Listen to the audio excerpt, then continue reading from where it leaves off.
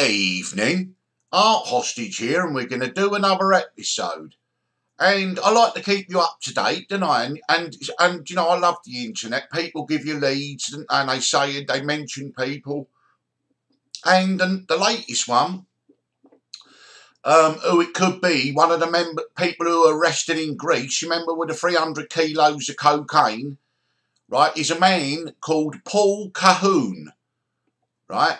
He's an ex-fighter, and he used to fight in the MMA, right, as Boom Boom. Okay, but let me read you an article from 12th of May last year, and then we go to October of last year, and then we see what we think, whether we think he could be in the frame. Ex-fighter Boom Boom hiding out from the police in Dubai. Former MMA star is thought to be living in the United Arab Emirates under a new name.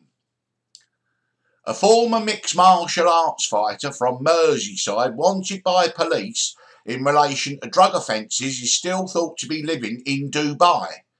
Paul Boom Boom Cahoon has been wanted by the North West Regional Crime Unit since 2015 in relation to a drugs conspiracy. Cahoon, 45, okay, so he was 45 last May, right? Well, this May he might be 46, right? And I think that ties in with the age, doesn't it, of one of the people arrested. Cahoon is thought to have fled to Dubai several years ago and may be living there under a different name. Last month, Liverpool man Paul Mugan, who also wanted in relation to drug offences, was arrested in Dubai. The National Crime Agency said that Mugan from Croxteth had been using false identities to evade capture. Well, we know the Cahoon, I mean, they've got a bloody drawer full of IDs, haven't they? You know, passports, you can be who you want.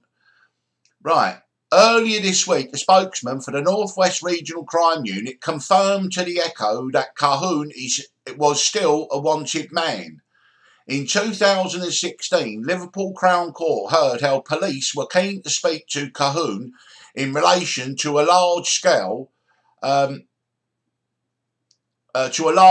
drugs conspiracy, which stretched from Merseyside to South Wales. Sorry, something's just coming in as I'm talking to you. Anyway, Operation Orlando resulted in the successful prosecution of the gang in 2016. Prosecutors told Liverpool Crown Court that they believe Cahoon led the group alongside another man called James Bush.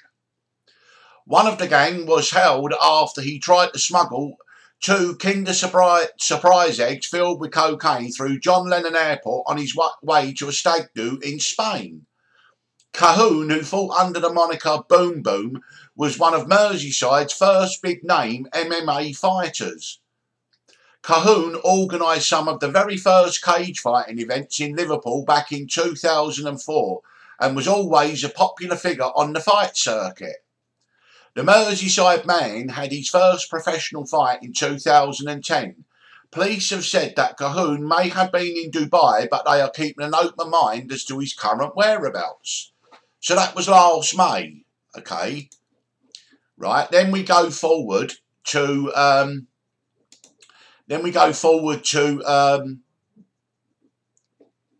last October, okay, another article, and then this article says, right, let's go up to it, right, oh, God blimey, right, it's right up to the top.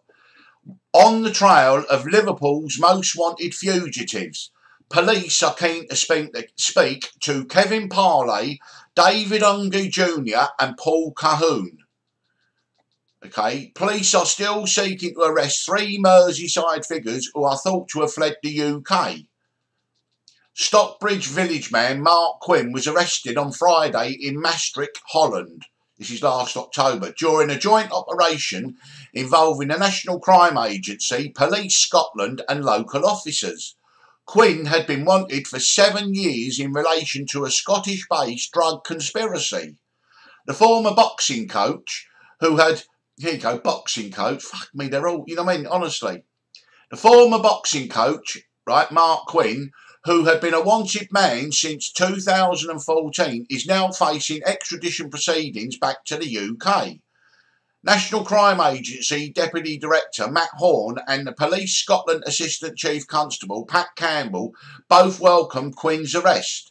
Quinn is the latest in a long line of fugitives from the region to have been arrested while overseas. Earlier this month, Croxtiff man Paul Mugan was arrested by the NCA in Dubai. The NCA believe the Liverpool man is responsible for the export of drugs from Latin America to Europe. Mugan is also facing extradition back to the UK from the UAE. However, police are still keen to speak to 3 other men from across Merseyside thought to be overseas. Double murder suspect Liverpool man Kevin Parle is wanted by police in relation to the murders of teenager Liam Kelly and young mum Lucy Hargreaves. Parle was named as a wanted man by police after a group of men burst into a house on Lambourne Road, Walton in 2005. Miss Hargreaves was shot dead as she slept on the sofa before the house was torched. Along with Lucy's murder, Parle is also wanted for the tragic gunning down of 16-year-old Liam Kelly on Grafton Street in Dingle in 2004. When Liam died from shotgun wounds on Grafton Street, he was the city's then youngest ever victim of gun crime. Right, and this is Kevin Parle, 39, right? Well, when was this, right? Hang on a sec here, right? 2021, right? October, so he's 40 or 41. He might be the one that's still on the run. Parle was released on bail after he was arrested in connection with Miss Hargreaves' murder, a case in which the killers were understood to have been looking for the 22-year-old's boyfriend, Gary Campbell. There have been reported sightings of Parle in the Canary Islands, Asia, and accounts of him on the Costa Blanca in Spain. He is described as white, 6'5" tall and of broad build. He has blue eyes and a 1-inch scar on the left side of his head. He has been known to have cropped ginger hair, but his hair colour or style may have changed over time. Vinnie Waddington, 18, was a pillion passenger on a motorcycle when he was shot by one of the 3 men who were inside an Audi A3 car on Banks Lane, Garston at 8:47 p.m. on July the 14th, 2015. Luke Kendrick and Ryan Bate were jailed for life for the murder, but police have always insisted there was a 3rd man in the Audi, thought to be David Unge Jr. When Kendrick and Bate stood trial at Liverpool Crown Court, they heard how Unge Jr. had been involved in a fight with Vinnie Waddington's brother in a South Liverpool gym. It was alleged in court that Unge hurled a dumbbell at Vinnie's brother Liam Waddington in Proflex on Wood Street, Garston, on July the 13th, less than 24 hours before the teenager's death. The NCA believe Unge fled to Amsterdam 18 hours after the fatal shooting and released CCTV footage of him calmly strolling through the Dover ferry terminal. Unge, former of Melbrick Road in Allerton, is described by NCA officers as extremely dangerous individual. Paul Boom Boom Cahoon has been wanted by the North West Regional Crime Unit since 2015 in relation to a drug conspiracy. Cahoon from Rainhill near St Helens is thought to have fled to Dubai several years ago and may be living there under a different name. In 2016, Liverpool Crown Court heard how police were keen to speak to Cahoon in relation to a large-scale drugs conspiracy which stretched from Merseyside to South Wales. Cahoon, who fought under the moniker Boom Boom, was one of Merseyside's first big MMA fighters. Police have said that Cahoon might be in Dubai, but are keeping an open mind as to his whereabouts. Well, he's another one in the frame that could be in Greece. Kevin Parle, I'd imagine if it was Kevin Parle had been arrested in Greece, right, that would have gone all round the world because he's wanted on 2 murders and things. But he might be the one that's still on his toes. But then again, and they say his brother's been arrested. Well, I don't know if Kevin Parle's got a brother that's involved in the drug game. I'll have to check that out. Well, Paul Cahoon, yeah, he sort of ticks all the boxes. Although you know, there was some rumours. There was some rumours the end of last year or something that Cahoon, right, had fallen out with the Kinahans or something like that, and he'd been chopped up, you know what I mean, and served as hamburgers. Well, no, not really. No, but apparently this Paul Cahoon had a falling out with the Irish, and that they'd chopped him up, right, and disposed of the body. You know what I mean? Well, whether that's true or not, you know what I mean? You know, a few things. But we're getting more and more names are coming up, aren't they, of who these people in Greece are. I mean, people are saying that Lee Edel is still in jail, so it can't be him. Other people were saying it's Carl Wall, but then some people were saying Carl Wall is still in jail.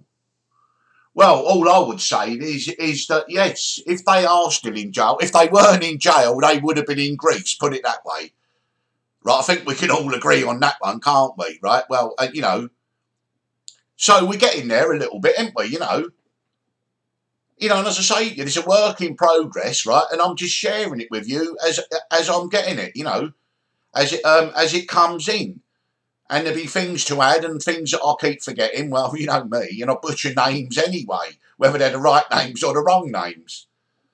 So anyway, this one, right, just a little 11-minute one, right, and an update thing on the Greece thing, because we're still trying to wait for the names. And I think the press are asleep at the wheel. You know, they keep saying, oh, well, we need to get it confirmed, this, that and the other, right? Well, why don't they just ring up and pretend that they're the British consulate? Do a bit of their own detective work, pretend they're the British consulate, and you know, and try and extract the names that way. Oh yes, our client, yeah. Sorry, could you read the names again? Which you know, the men arrested for the drugs, 300 kilos, and then the Greeks go, oh yeah, it's Lee Edel, Paul Cahoon, and all that, and they go, oh yes, yes, yes. Oh, okay then, thank you. Isn't that how journalists work?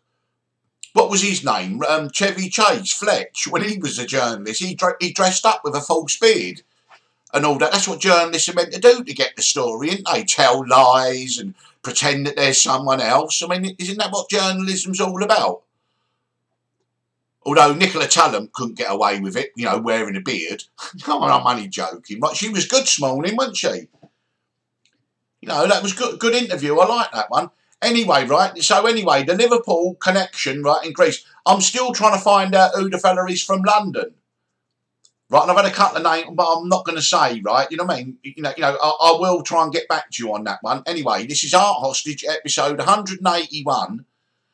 Okay, the Greek bus of 300 kilos of coke, right? The names are pouring in. Art Hostage, over and out.